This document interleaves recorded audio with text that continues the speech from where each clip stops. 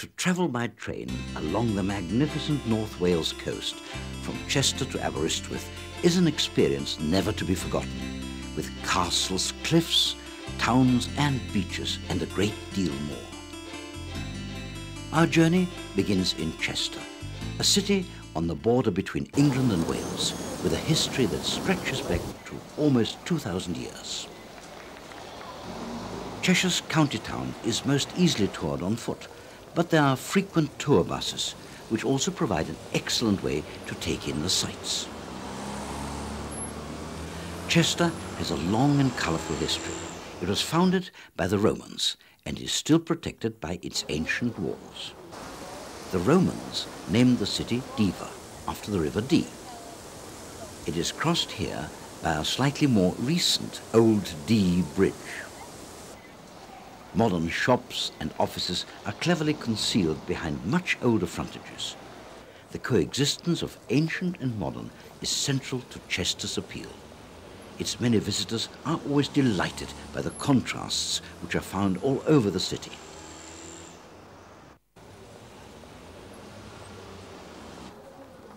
With a brief introduction from the tour bus over, the first stop is the cathedral.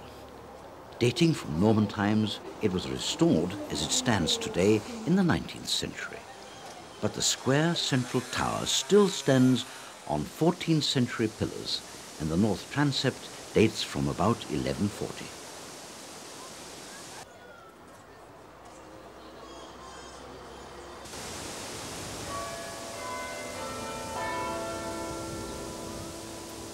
Inside, the choir is separated from the nave by a Victorian rood screen.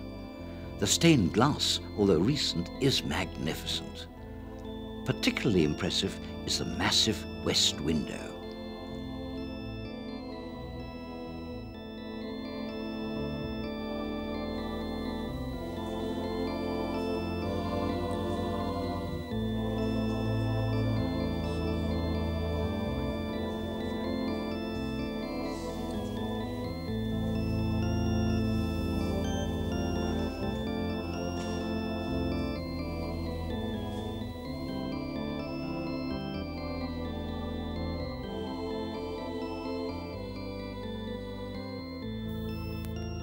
In the inner courtyard of the cathedral's cloisters, you can find a sanctuary of peace and tranquility from the outside world.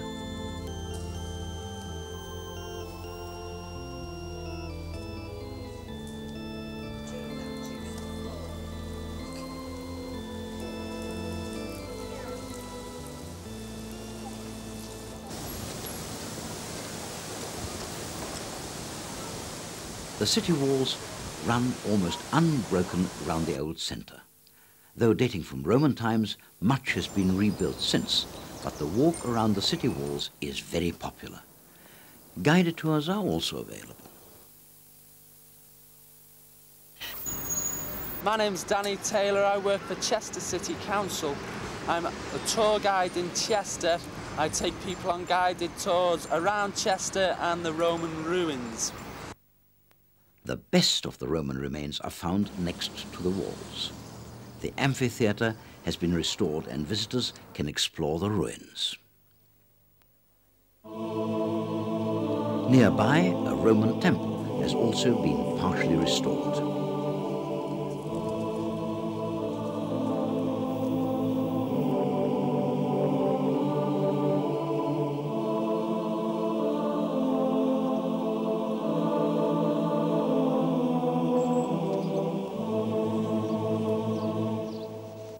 Recently, the Roman street names have been revived and displayed alongside the existing ones.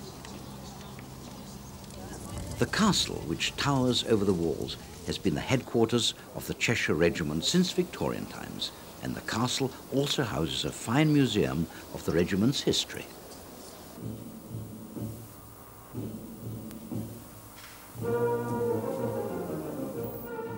Regimental finery, from uniforms and saddles to swords and medals, are all on display.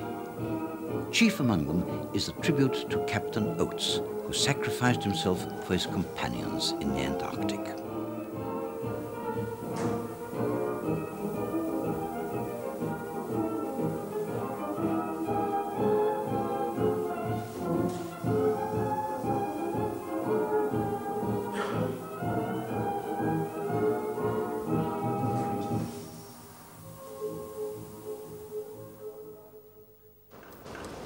Chester is famous for its buildings.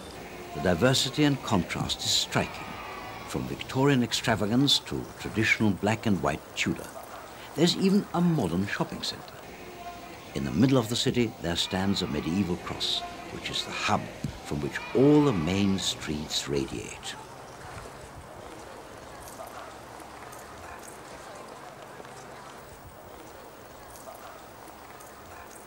Throughout the summer, there's always something different to entertain the visitor, and among the many attractions are the street painters and performers.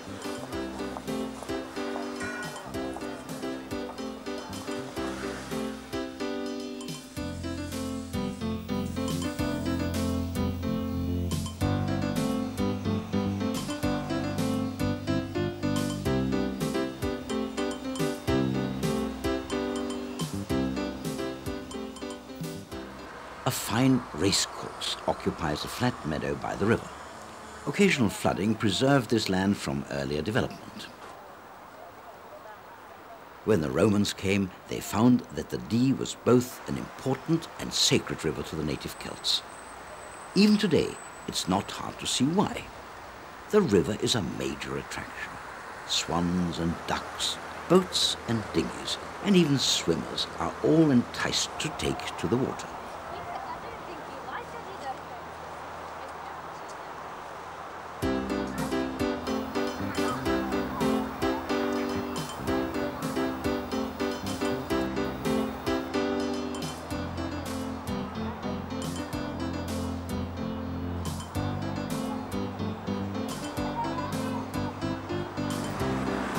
It's time to leave Chester now, and from the fine Victorian station, we begin our journey out of England and into Wales.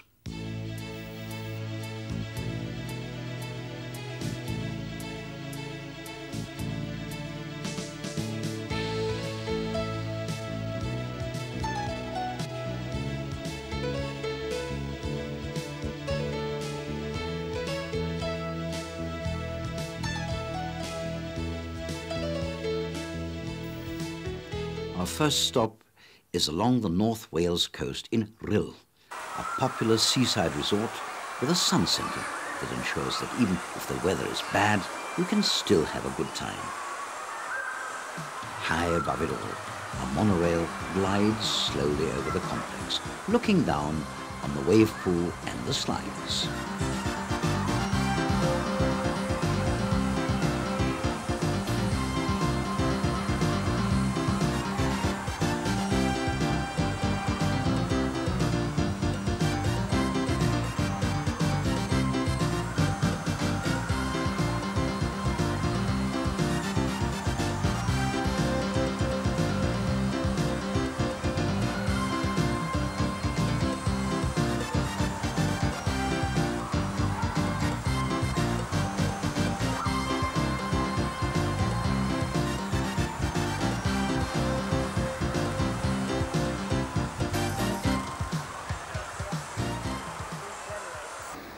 Leaving Rhyl, we cross the River Clwyd, cloaked in early morning mist, and continue along the Welsh coast to the major railway interchange at Llandudno Junction.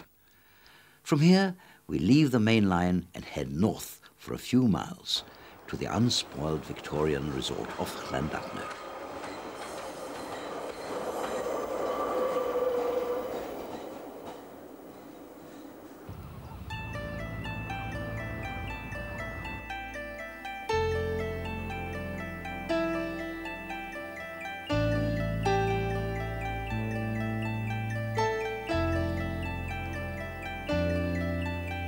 Pier, promenade, lifeboat, and the town itself combine to create the perfect seaside atmosphere.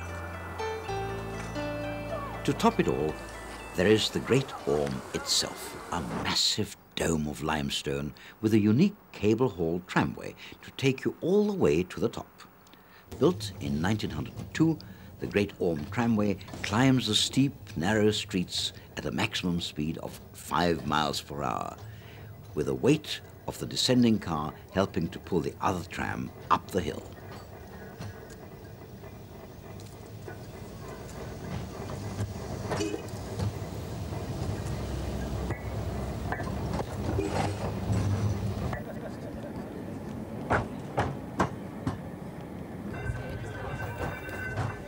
Other ways to get to the summit are provided by a private road and by cable cars. But whichever way you get there, the view of the town and the bay from the 650-foot high rock is something not to be missed.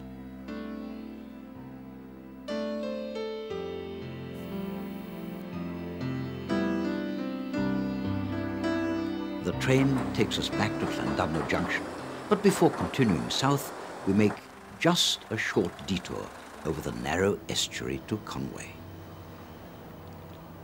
Conway's skyline is dominated by the massive castle, and the regular steam trains which ply the North Wales coast add to the atmosphere of this majestic town.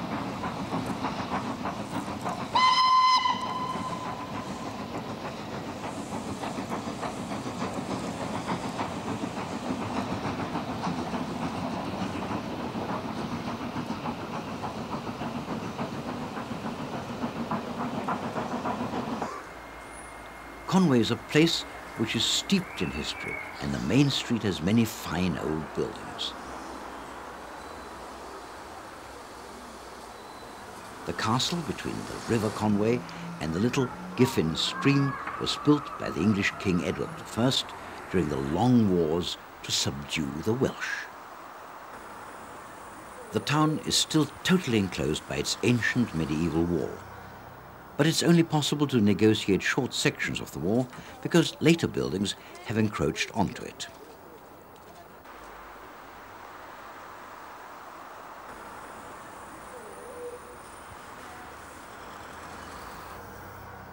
Place Mawr, one of Britain's finest Elizabethan townhouses, is a survivor from a slightly later period. It has recently come under the protection of the National Trust and is now open to visitors.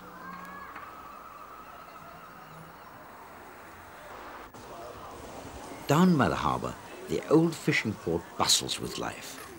Here on the quayside is a house which claims to be the smallest in Britain. There's also the chance to see traditional Welsh costume. Fishermen still tend their nets on the quayside, but now a number of boats cater for holidaymakers. Whether you want to go fishing or cruise up the river, many different trips are available.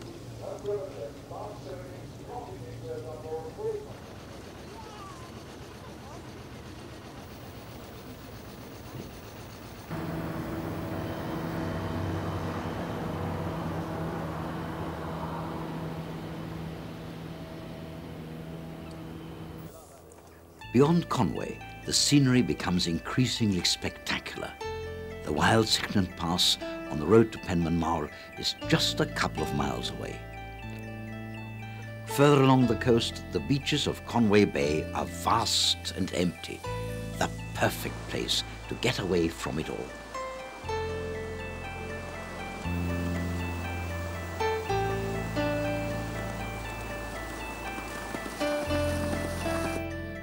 Resuming our journey, we now head south, down the Conway Valley to Tallycavern. This small country station is the stopping point for Bodnant Gardens, said by many to be the most splendid in Wales.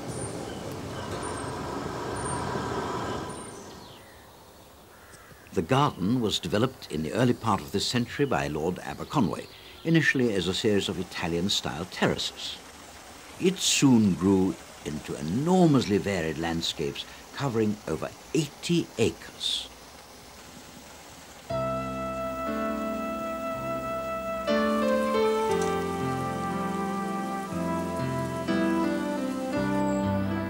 The famous Laburnum Arch is one of the centerpieces of the garden.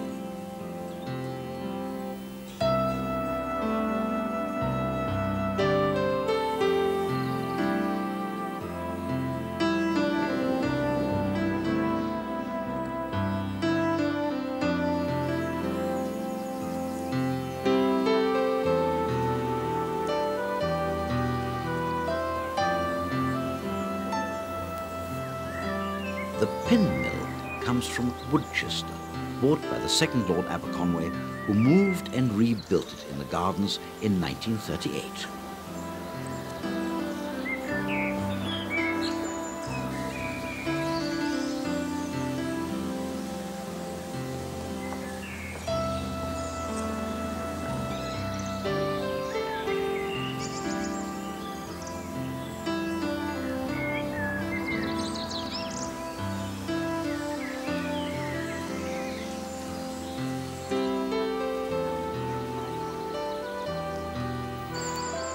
At the bottom of the gardens is the dell, formed by the valley of the river Rhyl.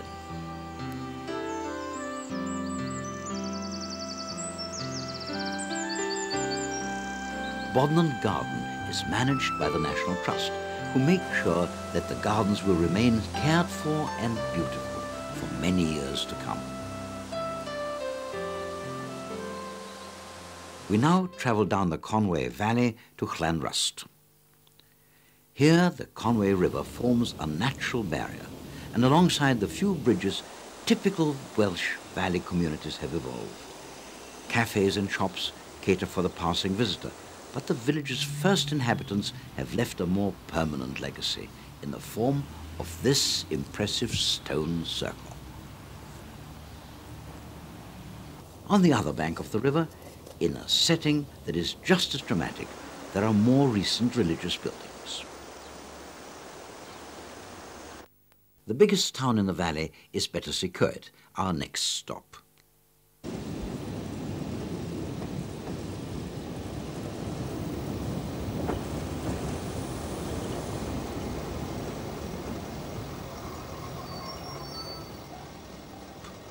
Here, next to the British rail station, is the Conway Valley Railway Museum. The museum's major attraction is its steam-hauled miniature railway. This line boasts beautifully made 1/5 scale working steam locomotives, lovingly maintained.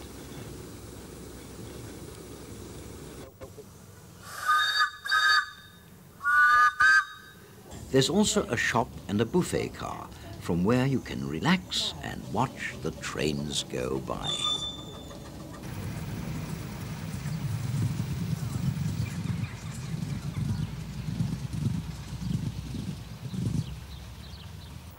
The Visitors Centre is an excellent place to begin a tour of the area around Battersea. The town itself nestles amid the mountains and forests, and these impressive falls are just off the main street.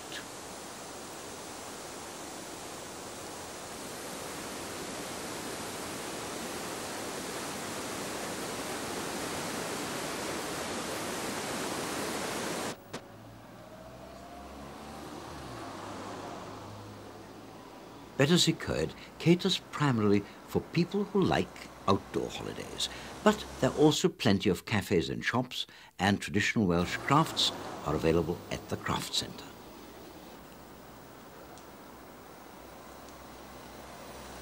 For the more adventurous, there are guided tours into the mountains, and a network of footpaths spreads all over the valley.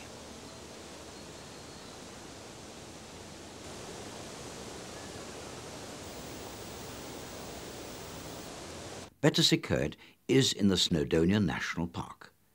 It's dominated by Snowdon, the highest mountain in England and Wales, an area which has the most dramatic scenery in Wales.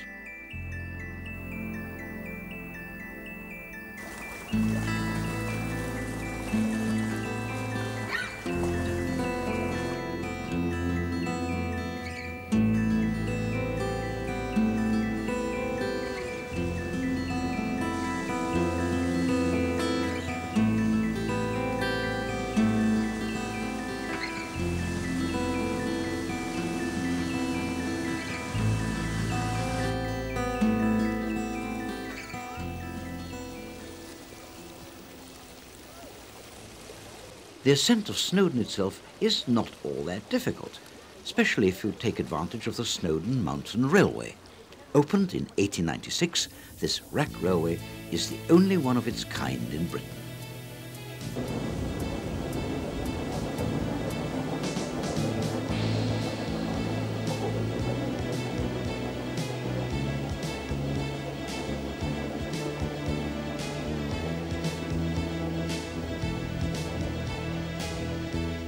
Thousands of people climb to the summit every year, and they're rewarded with views for miles around, in all directions. But the real majesty of Snowdon lies in the arms of rock which radiate out in all directions. The next stop on our journey towards the west coast is at Dolwydechlyn. This stretch of the line is not very busy, and the tiny station is quiet for most of the day. The village of Dolwydechlyn consists of slate houses and green fields, guarded by rock and forest, and by the foreboding presence of Dolwydechlyn Castle, the birthplace of Prince Llewellyn. In the village, the old village school has been converted into a cafe and craft centre. Here, Paul and Gail Boyer produce hand-thrown stoneware and fine bone china, and we can watch them at work.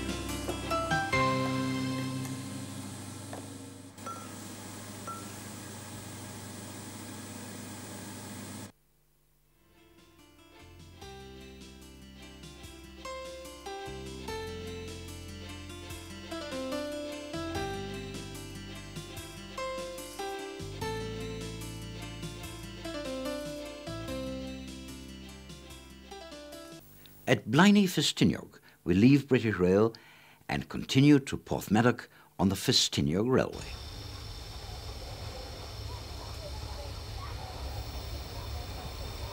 But before travelling down the narrow gauge line, there's time for a look around the town. Blaenau Ffestiniog is dominated by slate, and the barren landscape is an impressive testimony to the industry of bygone days. Then the town was home to thousands of miners who cut the slate by hand from the mountains all around.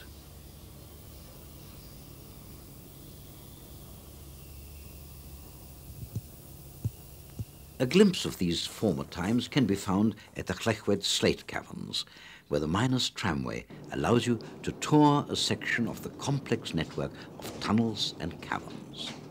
Most of the chambers are worked from above.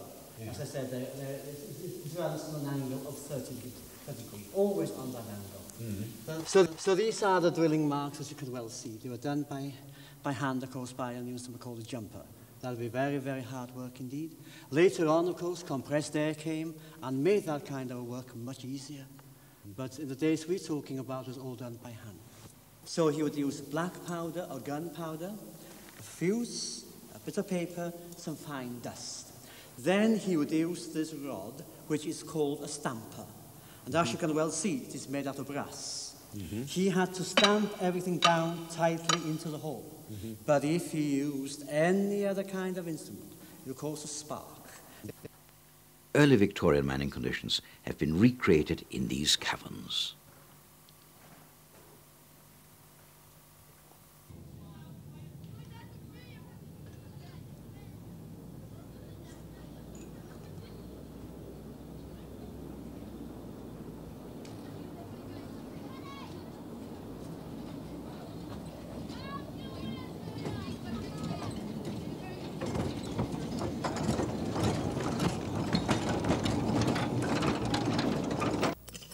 In the slate mill, the slate splitter splits solid rock into thin sheets before cutting it down to size.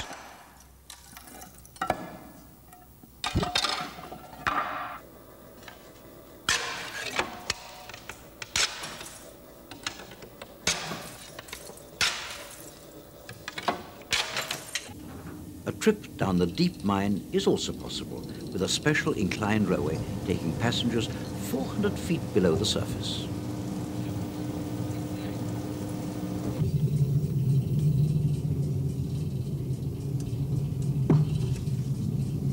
May I welcome you then to the deep mine and say that for the next 25 minutes or so, you'll be going on a journey through these chambers by yourselves. Stay here and listen to the first tape. We'll eventually tell you what to do. Back on the surface and high above the town, the scenery is as beautiful as ever.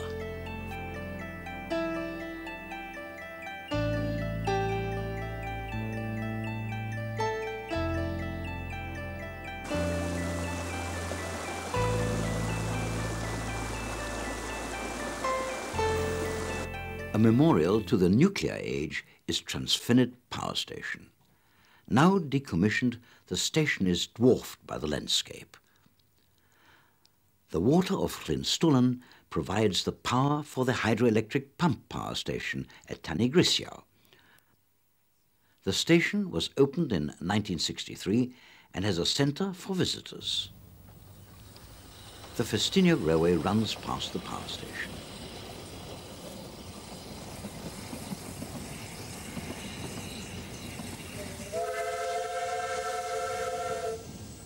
Here, one of the line's famous double fairley locomotives steams up towards Ffestiniog. In Ffestiniog station, preparations are underway for the 9-mile journey to Porthmadog. The Ffestiniog Railway is the best known of all the narrow gauge railways in Wales.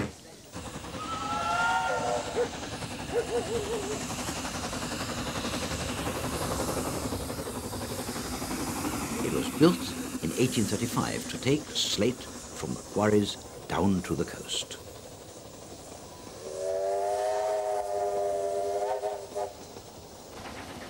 The decline of the slate industry led to its closure in the 1950s.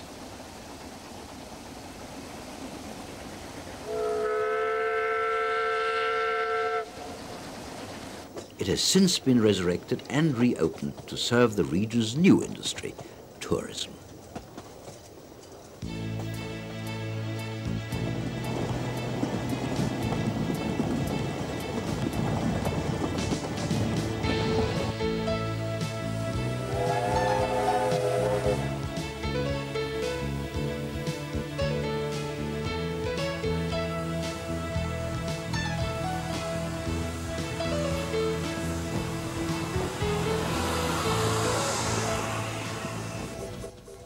The approach to Porthmadog is along the mile-long causeway called the Cobb.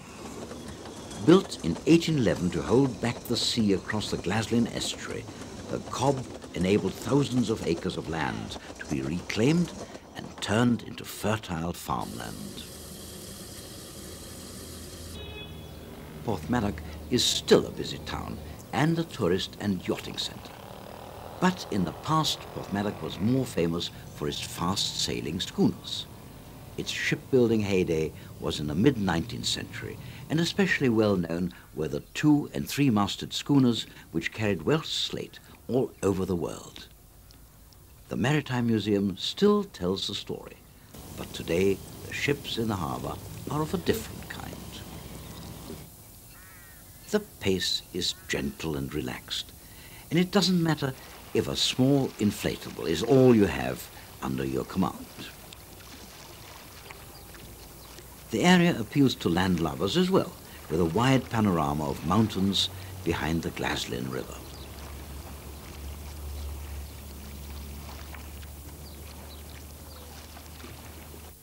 From here, it's worth making a detour to Criccieth on the Llyn Peninsula. The town is only a short train ride away.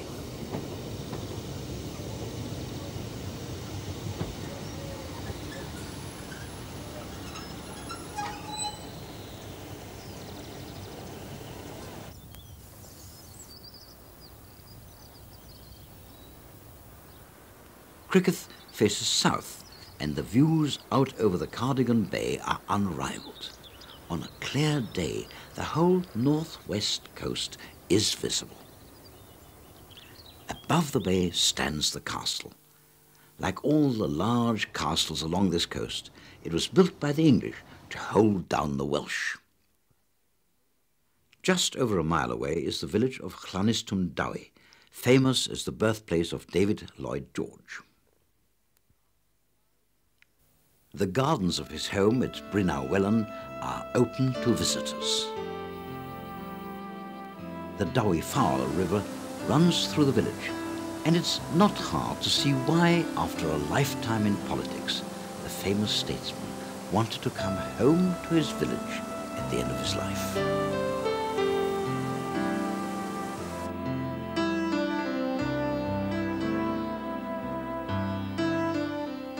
We now return to the Festiniog Railway for a short trip to Minford and nearby Portmeirion.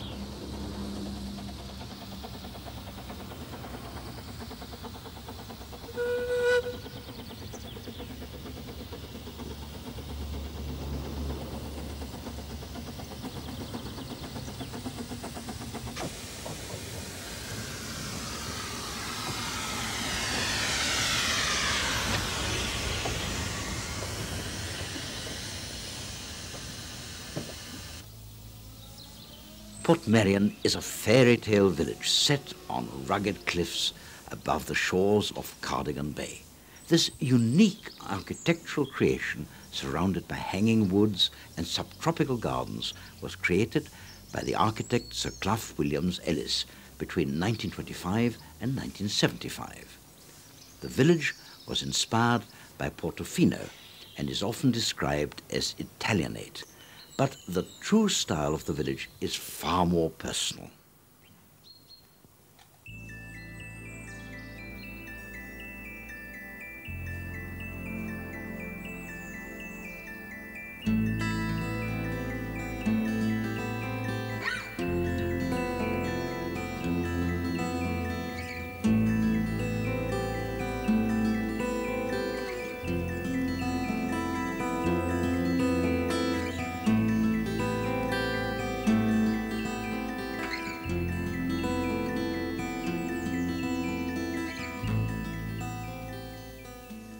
It is a haven for buildings that were in danger of perishing elsewhere. They were taken down, moved and re-erected at Portmeirion, and other bits and pieces were used if they fitted in. Clough Williams Ellis wanted to show that one could develop even a very beautiful site without defiling it, and to awaken in people an interest in architecture, landscape and design. Anyone who visits Portmeirion will agree that he has succeeded.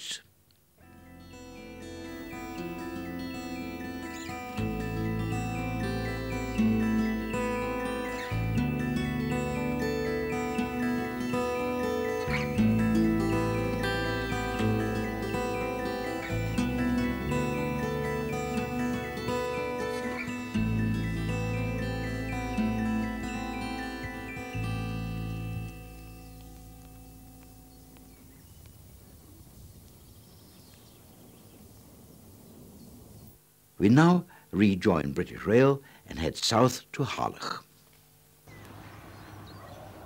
Here the wide expanse of beach is backed by rolling sand dunes and rich farmland.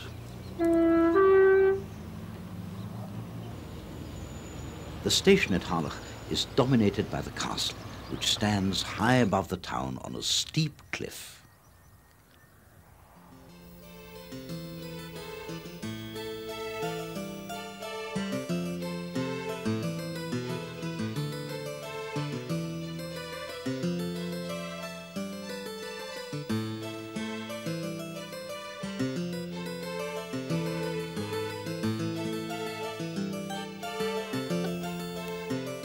The building of Harlech Castle was started by Edward I in 1283 as another link in the defensive chain to retain control of his newly won lands.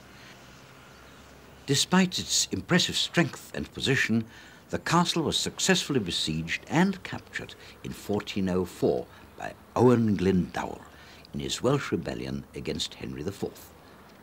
But today it is in the safe hands of Welsh heritage.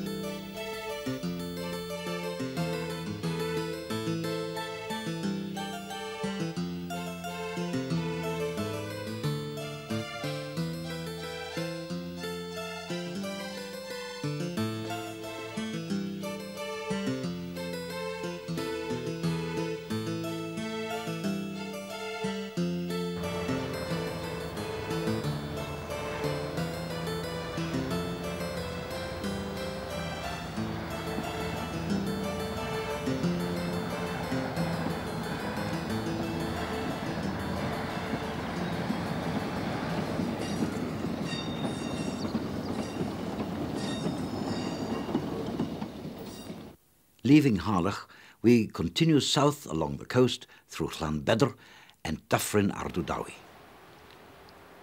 Overlooking a magnificent sweep of beach, the tiny village of Llanbedr remains largely untouched by modern times. Evidence of the area's earliest inhabitants can still be found along this coast. At Dyffryn Ardwdawi, this impressive Neolithic chamber tomb has stood silent witness to over 4,000 years of history.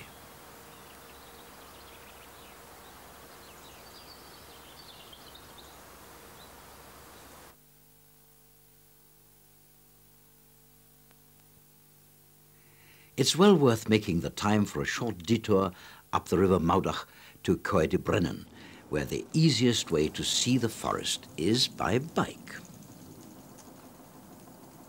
At the moment there's 4 different routes marked out in the forest, ranging from I think an hour for the shortest up to about 3 hours. We supply helmets, safety helmets with the bikes and a toolkit as well. And in the visitor centre itself, there's a tea room and there's a craft shop, yeah. There's a sign unit. There's plenty of things for people to do. There's an adventure playground for the kids as well, that are too young to go on the bikes. So it's quite a good centre, really. And plenty to see. There's old gold mines, yeah, waterfalls. Waterfalls, and rivers to go swimming in. So. Yeah.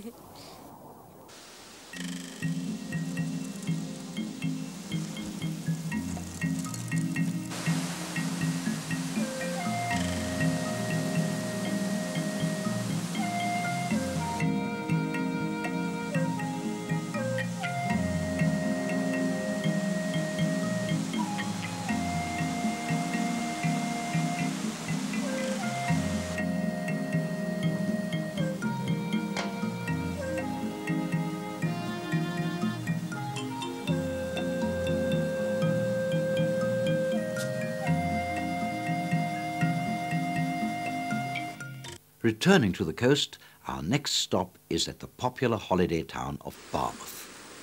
Here, above the waterfront, a fine cluster of tall 18th and 19th century houses look down on the long sandy beach. Across this beautiful estuary, you can see Cadair Idris. Not as high as Snowdon, yet it more than makes up for lack of height by its sheer grandeur.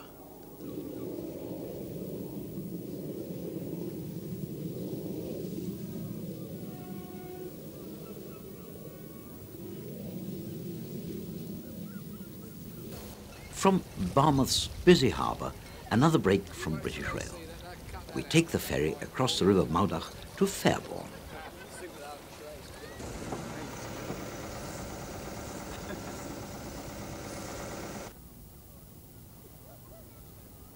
Once on the other side of the river, there is time for a ride on the Fairbourne Light Railway.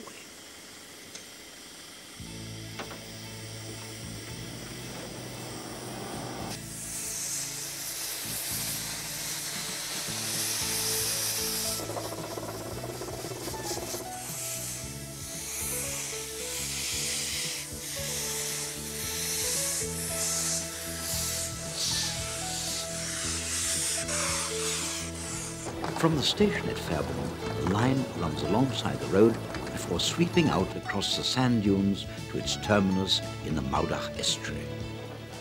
To celebrate its centenary, this railway designed and built its own locomotive.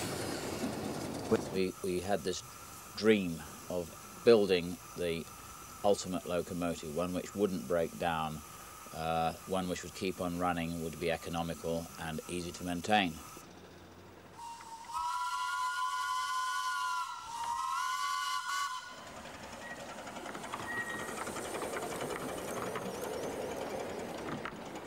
She's certainly the most powerful minimum gauge engine ever built in the world.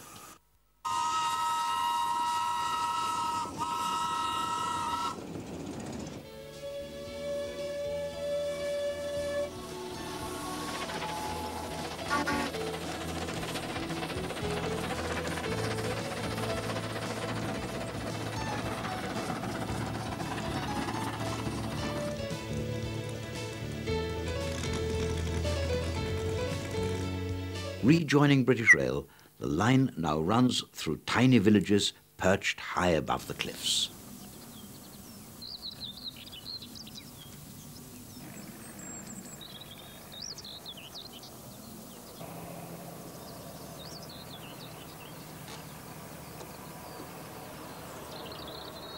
Further south at Tywyn, the Talyllyn Railway heads up into the hills towards Abergynolwyn. Like the Festiniog, this railway line was built to carry slate down to the sea and was the first line to be rescued from closure by railway preservation enthusiasts.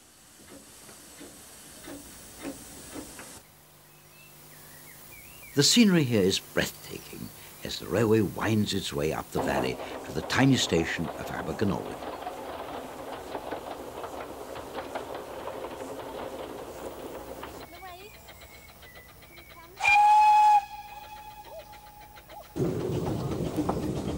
Beyond Abergynolwyn, the line extends to its terminus, the forest halls of Llandudno, where the quiet and peaceful valley with woods and waterfalls is perfect for forest walks.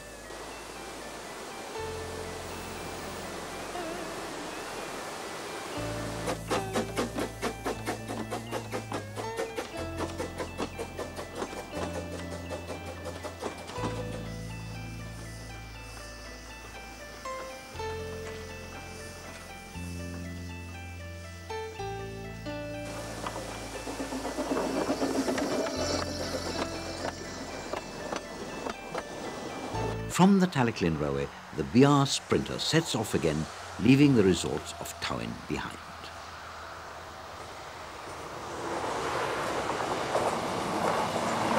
Our next stop is Aberdyfi, a delightful Victorian seaside resort which has retained an atmosphere of charm, quiet relaxation and tranquility.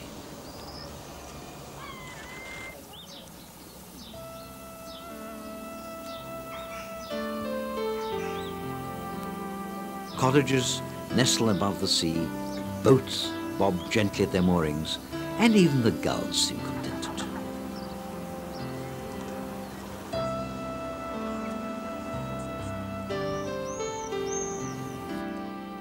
Here on the beach, you can while away the afternoon.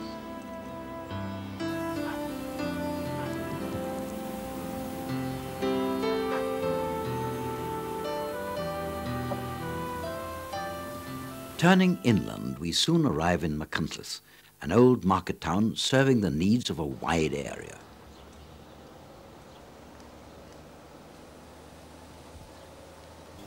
The town is the site of Owen Glendower's 1404 Parliament, and the Parliament House, made from small split stones, is a rare example of a late medieval Welsh townhouse. But Machynlleth has more to offer than history, as a visit to any of its many restaurants and cafes will testify.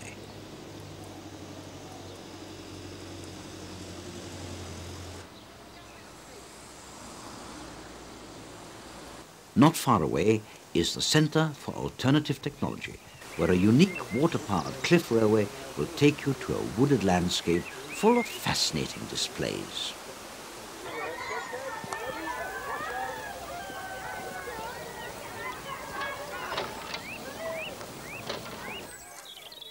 The Centre for Alternative Technology has been, for the last 18, 19 years, promoting the use of technologies which are sustainable, which means that they don't damage the environment that we all depend on.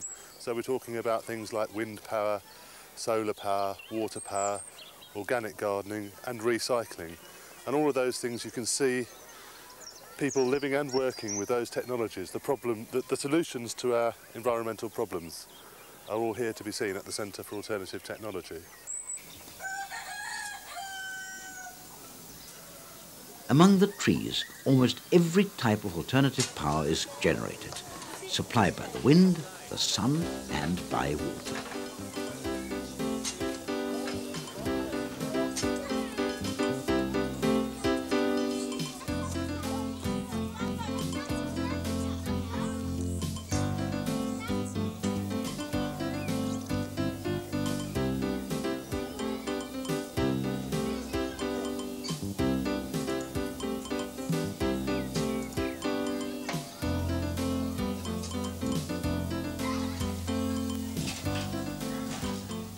There's even a do-it-yourself wave generator, where your own efforts are rewarded by an electric light.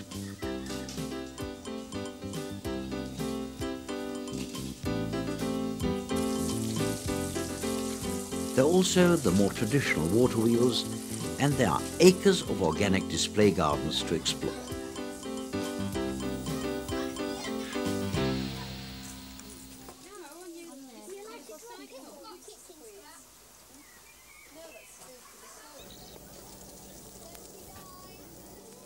Animals also thrive here, protected from the intensive farming they would receive outside.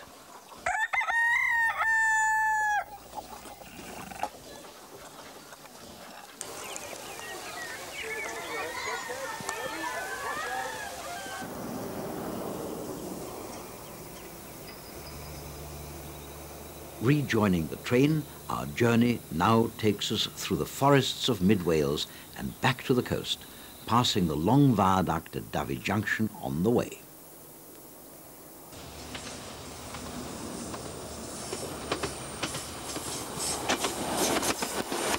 Almost at the end of our journey, there is an impressive water wheel at Dyfi Furnace.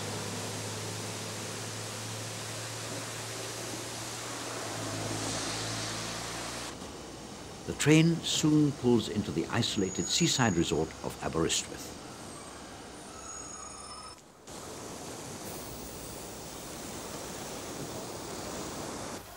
An electric cliff railway climbs high above the town to Constitution Hill.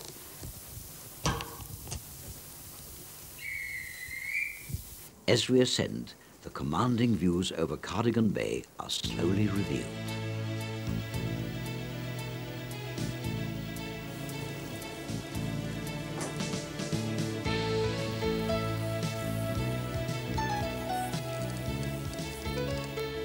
The town lies between two headlands and has an air of permanence and stability with its royal pier and fine old buildings.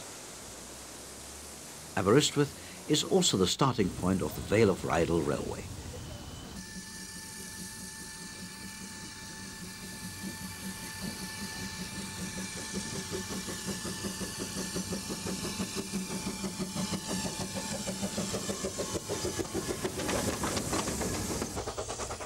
The railway provides a 12-mile journey by narrow-gauge steam train through picturesque wooded glens and wide green valleys. It was built to serve the lead, copper and silver mines on which the prosperity of the area depended. Today, it carries only tourists.